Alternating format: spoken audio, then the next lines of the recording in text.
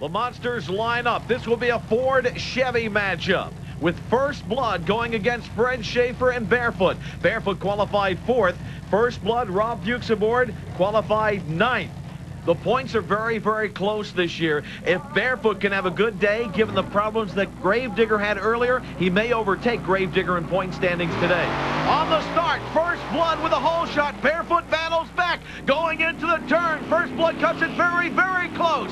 Barefoot has to battle from behind as they come around and head for the cars for the first time. It's First Blood in the lead. Barefoot battling back. They go over the cars. Both bobble just a little bit. And now First Blood's on the outside. Cuts it very, very tight. Look out! Oh, he hit Barefoot! First Blood hit Barefoot! The world champ holds on! Can he make it? Can he keep running? Yes!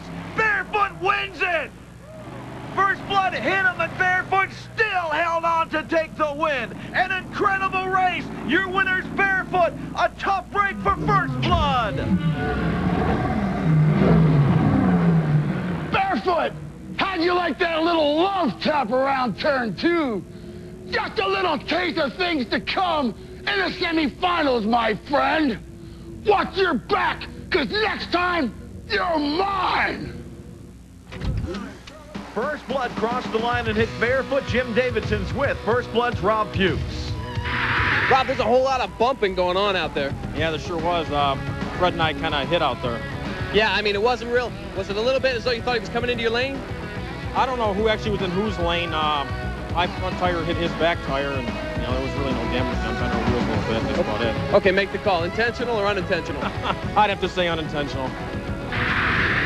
And I'd have to say, let the show begin as Invader pulls up to the line. His competition will be Alan Pizzo driving Predator. Invader, I'm a little curious about something. Maybe you can help me out. Exactly what is your mission on Earth, huh? Because as far as I can see, it's to experience the sensation of losing! Mission in this wasteland that you call home, Predator, is to study your primitive civilization's barbaric rituals and to establish my superiority and exploit your compulsive anxieties and delusions of conquest.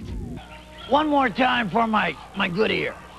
I have traveled 1 billion light years to kick your butt! X marks the spot here at Louisville Motor Speedway where these two monsters will start. Invader, Ray Perkowski, first in qualifying today. And Predator, Alan Pizzo aboard, qualified 6th. Now, you've heard me talk about this X. As you can see, the X is very, very wide here at Louisville Motor Speedway, about 2 feet wide, and that's the starting line. Now, with a 2-foot wide starting line and a close race, it's very important to line up as close to the end of that X as possible. On the start, Predator with a hole shot. Invader, the fastest qualifying, battling back. But now remember, he's on the outside. He goes a lot further on the outside. Now things change with Predator on the outside, Invader on the inside. Invader takes a bad hop. He's all over the track. Predator is going strong. Invader's battling back. Predator opens it up now. Can he hold on in this turn? Look at Invader go! Look at Invader go! A very close matchup. A very close matchup. Predator wins by 0.03 of a second. Nobody can say these two trucks were not giving it their all. Invader and Predator over the cars. Invader takes a bad hop. Predator takes advantage of it. Then going around the final turn, they almost meet. The tires almost touch. As they come across the finish line, Predator comes from behind. 0.03 of a second, the win, Predator. You traveled 1 billion light years for that? Come on, you got a thing or two to learn about primitive civilization, don't you, Invader?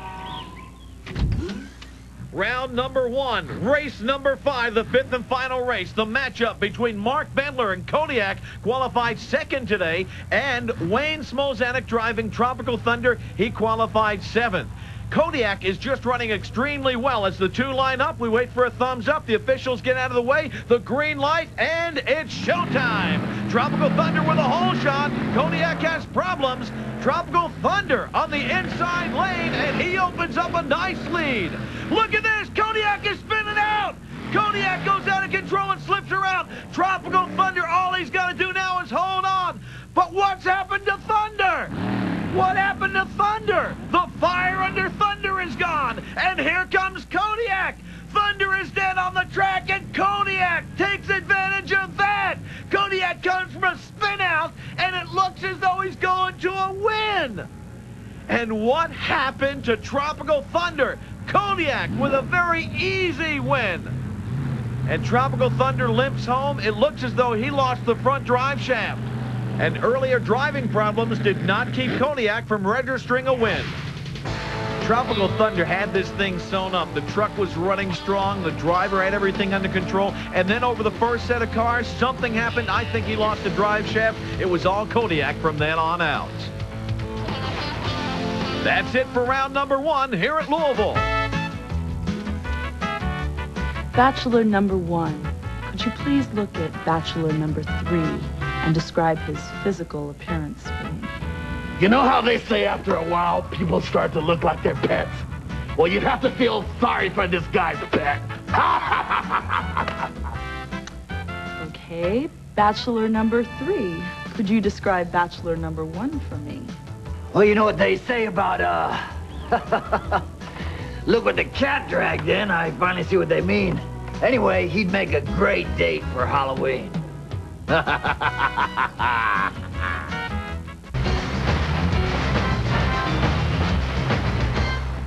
Round 1 is over, and that means we're set to track the trend and see who will make the turn into round 2. The fastest time was clocked in by Carolina Crusher. He managed to cross the finish line 2.5 seconds faster than any of our other winning trucks. Remember, all the winners from round 1 automatically advance on today's show. Equalizer recorded the second fastest time overall, but unfortunately, it was against the Crusher. The good news for Equalizer is that the U.S. Hot Rod Association rules dictate the 3 fastest losers continue on to round 2. So Equalizer, Invader, and First Blood get to move on. Earlier, we saw Kodiak get off to a rough start before pulling out a victory over Tropical Thunder. Kodiak is owned and operated by the husband and wife team of Mark and Carrie Bendler. They hail from Eagle, Wisconsin, and that's where Jim Davidson filed this week's Monster Profile on Kodiak at Home.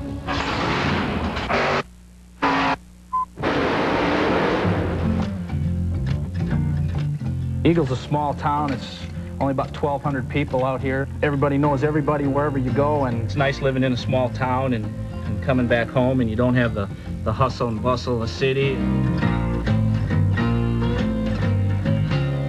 When I'm not racing or out on the road, it's fun just to come home and do some cooking out with the family and spend time with Ryan, my wife Carrie. But on or off the road, for Wisconsin-based Mark Bendler, driver of the Kodiak, it's always a family affair. It just makes it that much more enjoyable, and it makes it that easier to work on this stuff if you got somebody backing you and helping you through these tough times. In monster truck terms, that usually means having to spend big dinero on parts that go crunch. I would say an average weekend, if you can get by under $500 worth of damage, you're doing pretty good. Unfortunately for us in the past, it's been pretty expensive weekends. There's been $2,000, $3,000, $4,000 weekends, and that definitely hurts the pocketbook. But, like a true competitor, Mark always returns to race another day. Meanwhile, back at the shop, Mark and Ryan feverishly work around the clock to get Kodiak ready for the next challenge. My son Ryan, he's 2.5, and it's amazing that he knows the difference between screwdrivers and vice grips and the different wrench sizes and everything. Okay, Ryan, let's test you. Give me the 9/16.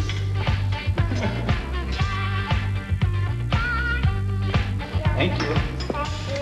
But Mark, the wife, the kid, everybody working for you, what does it all mean?